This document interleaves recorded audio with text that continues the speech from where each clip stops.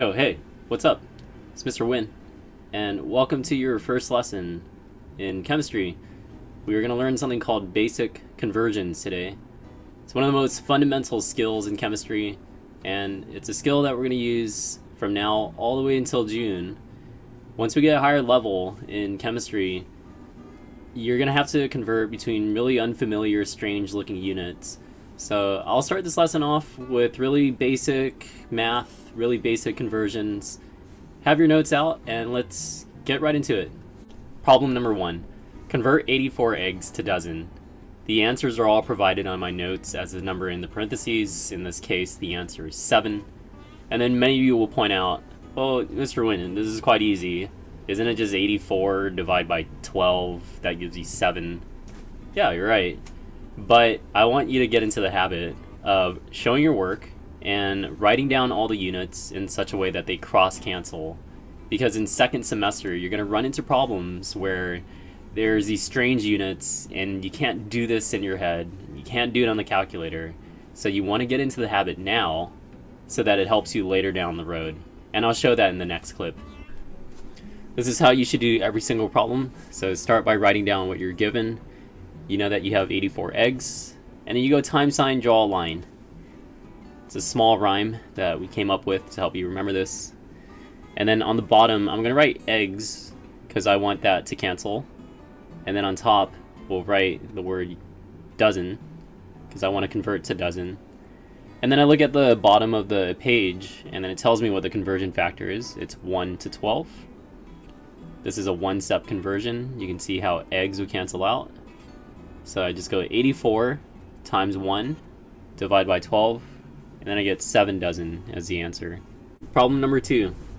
Convert 14 minutes to seconds. I'm going to write down what I have. 14 minutes, time sign, draw a line. If minutes is on top, minutes has to go on the bottom diagonally to it. Seconds on top. And then the conversion factor is 60 seconds for 1 minute. Everyone knows that. Make sure your units cross-cancel, and then just multiply 14 by 60 to get 840 seconds. Okay, so it gets more challenging. This one is the 2-step or more conversions. Problem number 1. You're being asked to go from inches to yards. Okay, so like before, time sign, draw a line. Inches on top, inches on bottom. Foot will go on top. And then the conversion factor here is easy. 1 foot for every 12 inches. And then make sure the inches cross-cancel. And then resume your work. So now foot goes on the bottom, 3 feet, 1 yard, they cross cancel. And now it becomes 20 over 36, okay, because you have 12 times 3 on the bottom, the denominator. And 20 over 36, the answer is given as 0.56 yards. Okay, so it took us 2 steps. You had to set up 2 conversion factors to get to your answer. And then of course, ask yourself, does the answer make sense? You were asked to convert 20 inches into yards, and you got 0.56, which is roughly half a yard. Okay, so if I asked you to shape with your hands 20 inches, okay, well that's about a foot, and a foot is 12 inches. So 20 inches is probably like that far apart. I know it's a little hard to tell because it's not to scale on your monitor, but that's about 20 inches, okay? 20 inches, does that look about like half a yard? Half a yard is 18 inches. So half a yard is also like 0.5, right? 0.56 yards. So yeah, the answer makes sense, okay? And then you can move on. Let's look at the problem where it's 2 or more steps. This is number 3, converting 33 miles to centimeters. Okay, and let's first map out a plan. Let's understand the units. Okay, miles is like a huge unit. 33 miles is roughly the distance from San Clemente to a city like Irvine. Okay, that's roughly 33 miles. And you're converting to a really small unit, like centimeters. Okay, so let's first map out a plan. We're gonna go from miles to foot, probably. That seems to make sense. And then foot to inches, and then finally inches to centimeters. Okay, and the reason why you have to do this is because no one knows off the top of their head the conversion factor between miles to centimeters in one step. You can't do that. So basically you're going from a really big unit like miles, and you're going to narrow it down to centimeters. Okay, so let's show our work. Let's start by writing down 33 miles. Okay, and we're going to convert this to foot. So I'm going to put miles on the bottom because I want it to cancel. And you'll see here. Okay, I'm going to put 1 mile for every 5,280 feet. And again, you can find this in the conversion factors box. Okay, miles would cancel out. Let's continue the problem. Okay, we're going to go from foot to inches. So now I want foot on the bottom so that it cancels. And then inches on top of the line. 12 inches for every 1 foot. That's easy. Okay, now you cancel out foot. Continue on with the problem. Okay, let's go from inches to centimeters. So I want inches on the bottom. I want centimeters on top of the line. And now I just fill in the numbers correctly. Okay, I know that 1 inch is roughly 2.54 centimeters. And now inches will cancel out. Okay, so now I'm going to go 33 times 5,280 times 12 times 2.54. I followed my plan. I've gone from miles to centimeters.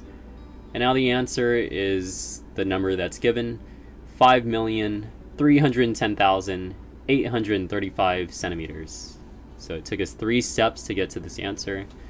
And now you ask yourself, does it make sense? Okay, so you're asked to go from 33 centimeters. That's the distance, again, from San Clemente to Irvine. Okay, 33 miles. Okay, and now you're asked to convert to centimeters. And you get a really huge number. Okay, it's like 5 million something centimeters.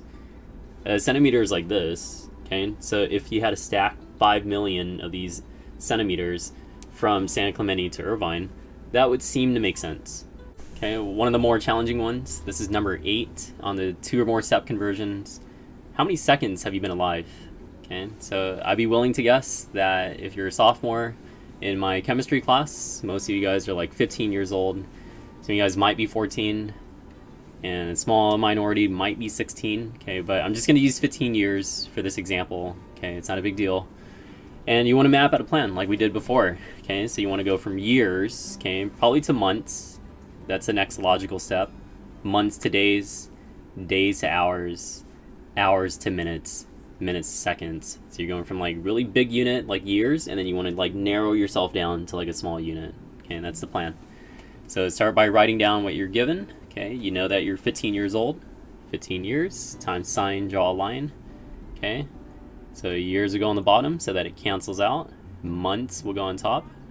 Everyone knows that there's 12 months in a year. Okay, continue on with the problem. Time sign, draw a line again. Months will go on the bottom this time. Days on top. Make sure the units cancel out and you fill in your numbers. Roughly 30 days in 1 month.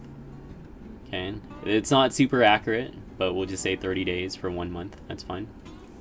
Continue on. Days on the bottom. Hours on top. Everyone knows 24 hours in 1 day. Okay, continue on. Time sign, draw a line. Hours will go on the bottom this time. Minutes on top. Okay, so 60 minutes for 1 hour. Continue on. Okay, now minutes will go on the bottom. And seconds, finally, will go on the top. Okay, so you see how in 5 steps you've gone from years, okay, over to seconds. Okay, and let's see what our answer is. So you need a calculator for this, but it would tell you that it's like a really big number. Okay, it's like 4.66 times 10 to the 8th seconds. Okay, it's in the magnitude of like 400 million seconds or something like that. So it's a lot of seconds that you've been alive. Okay, so again, you know, you ask yourself, does the answer make sense? Okay, 15 years. Okay, 15 years. 400 million something seconds, yeah, that makes sense. But for example, if you're doing your work and like you put in the calculator and then you're all done converting, you get 15 years is equal to like 5 seconds. You've only been alive 5 seconds. That makes no sense at all. Okay, and you would have to start over, check your work somehow. Okay, but there is a pattern, right? So you're starting with years, okay, and then you get a month. You see how we're leapfrogging? Months to days, days to hours, hours to minutes and then minutes to seconds. Okay, so it's you're slowly like leapfrogging, like narrowing yourself down from like a bigger to a smaller unit. Some problems are the other way around. It's like you have to go from like a small unit back up to like a big unit. Okay, so as long as you just kind of follow the rhyme, okay, time, sign, draw a line, and you write out your units, there's no way you can mess this up. Alright class, that concludes my lesson on basic conversions. Make sure you wrap up the rest of the other problems, show all work, your work has to be handwritten, and also include your ID photo and the pictures of the work you'll submit online.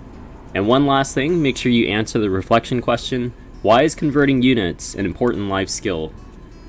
Thanks for watching, and I'll see you next time on Win Chemistry.